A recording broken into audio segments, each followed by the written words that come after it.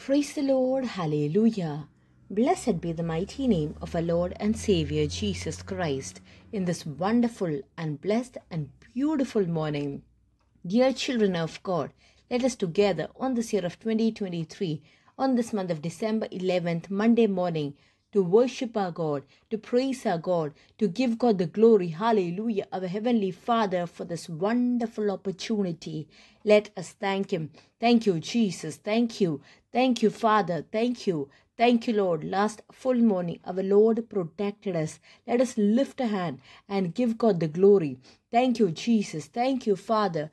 Thank you, Lord. Thank you, Father, for wonderfully leading us. Thank you for miraculously leading us. Thank you for being with us in our needs. Thank you. Your presence for being with us. Thank you. Thank you, Jesus. Thank you, Father. Thank you. Last morning, Lord, for protecting us. Thank you. Father, last full morning, we enjoyed thy grace. You gave us good sleep last night and blessed us to sleep peacefully. Holy Spirit, you blessed us. Hallelujah. Father, thank you. Thank you, Jesus. Thank you. Thank you, Lord. Hallelujah. Thank you, Jesus. Thank you, Lord. Thank you. With good health and happiness this morning, Father, for waking us up. Thank you, Lord. Thank you, Jesus. You are the one who woke us up. We did not wake up on our own, but you woke us up. Father, thank you. Thank you, Jesus. Thank you. Thank you, Father. Thank you. Thank you, Lord. Thank you. This morning also, Father, for victoriously leading us. Thank you. Father, for holding a hand and for leading us. Thank you. For giving us the needed advice and wisdom and guiding us, Father, under thy control, for making us, Father. Thank you. Thank you, Jesus, for being with us and for helping us. Thank you. For being with us and for strengthening us, Father. Thank you. Thank you, Jesus. Thank you. Thank you, Father. Thank you. Thank you, Lord. Thank you.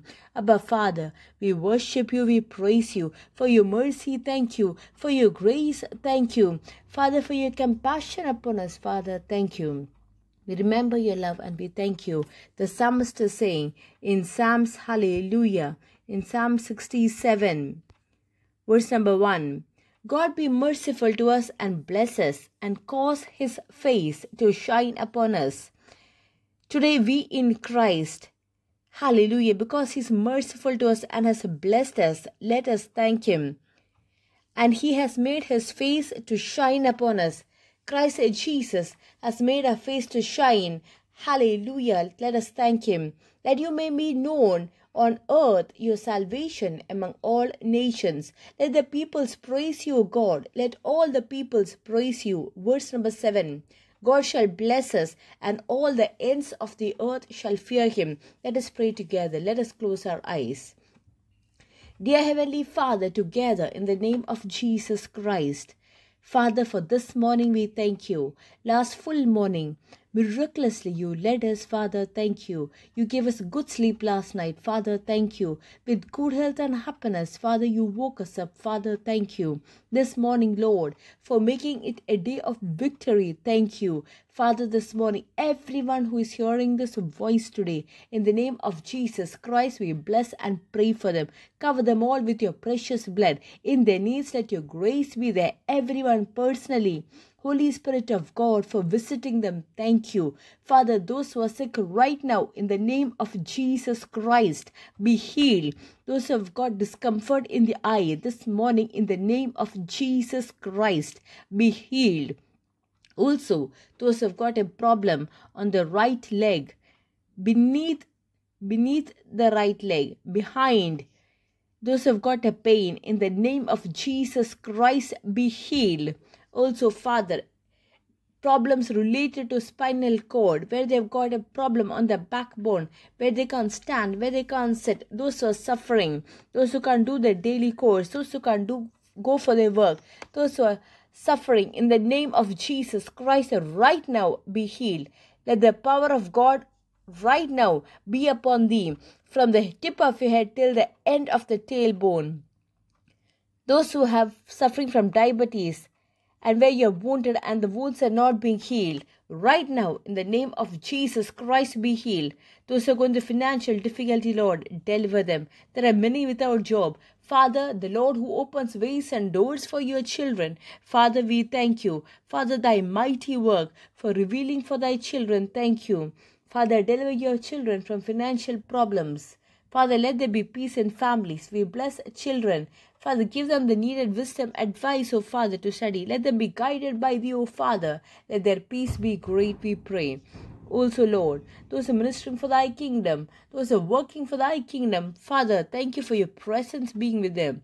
Father, especially we bless all our meetings. Let it be greatly glorious. Father, in Thy presence, let today's meetings be covered, O Father.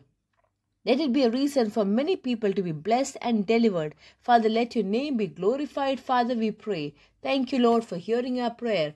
In Jesus' mighty and matchless name, we make this prayer. Amen, amen, amen. In the name of Jesus Christ, we pray. Hallelujah. Let the Lord bless each one of you abundantly this morning. Let the peace, the joy, and the happiness of the Lord increase in your life in abundance, I pray. We are going to meditate on the same part that we meditated on yesterday, Joel chapter 2, verse 28. And it shall come to pass afterward that I will pour out my spirit on all flesh. Your sons and your daughters shall prophesy. Your old men shall dream dreams. Your young men shall see visions. When the power of the Holy Spirit comes upon a person, all these things will be common in his and her life. Visions will be common, dreams would be common, prophecy would be common when we are led by the Holy Spirit, when we are filled by the Holy Spirit. In the first generation church, all these were common, and we saw them going through lot of miracles happening. Hallelujah. Yesterday we heard about dreams God showing us. I thank God for people who prayed yesterday that God would show them good dreams, and I thank God for them. Just by hearing the word is not enough, but the word should be practiced. You should pray and then sleep, saying, guide me through dreams, speak to me through your dreams, Lord. And in dreams, let heavenly interventions be common. In that same manner is visions. In the New Testament, visions were common. It was visions that led them. The difference between dream and vision is a dream happens when we are sleeping.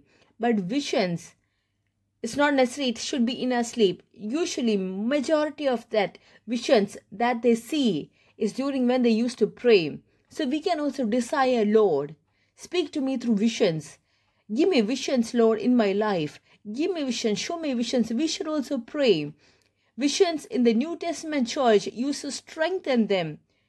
It used to make them bold. Hallelujah. New doors used to be opened through visions. In the book of Acts chapter 10, we can see Cornelius seeing a vision, and we can see when Peter sees a visions that people are coming to his home. Acts 10:3, and about the 9th hour of the day, he saw clearly in a vision an angel of God coming in and saying to him, Cornelius. So he saw this in the morning, Cornelius. He's seeing it very clearly. An angel of the Lord coming to him, speaking to him. Cornelius is seeing it very clearly. And in that same manner, in Acts 18:9 also, even Paul also is seeing, hallelujah, a very clear vision of a mat coming, and there are 4 animals. It is these 2 visions the reason that the gospel came into the Gentiles. Paul was guided through a vision. Paul was not interested in going and speaking in between Gentiles.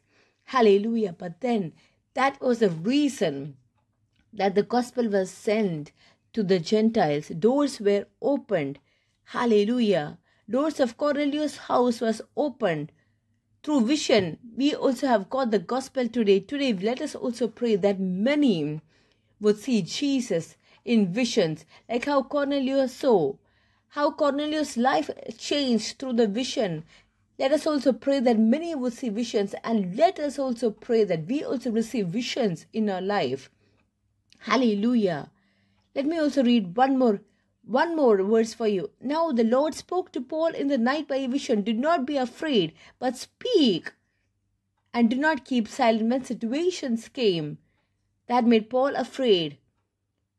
Hallelujah. The angel of the Lord spoke. The Lord spoke to him, saying, do not be afraid, but go and speak. Today, let the church of God also see visions. Children of God, see visions in your prayers. Let you receive visions in your prayers. Let you be guided by visions in your prayers, let you be bold through visions. When God shows us visions, we will be bold. So like how we are praying these days for dreams, even to see visions that would open your life, open visions that would change your life. Ask the Holy Spirit. And when you do that, your life would change. For the word that is given to you, let us thank God. Let us pray. Father, everyone who is hearing this voice today, dreams, visions, let it be normal in their life. Holy Spirit of God, thank you for strengthening and showing the way that they need to go. In Jesus' name, we pray. Amen, amen, amen. Let the Lord bless each one of you abundantly this morning. In the name of Jesus Christ, our children will prophesy, a young man shall see visions, and an old man shall dream dreams. We are blessed. We are really blessed. We are permanently blessed and highly favored. One thing remember, for those who are thirsty, is where God intervenes, and if you desire greatly, God will bless you with dreams and visions. Hallelujah.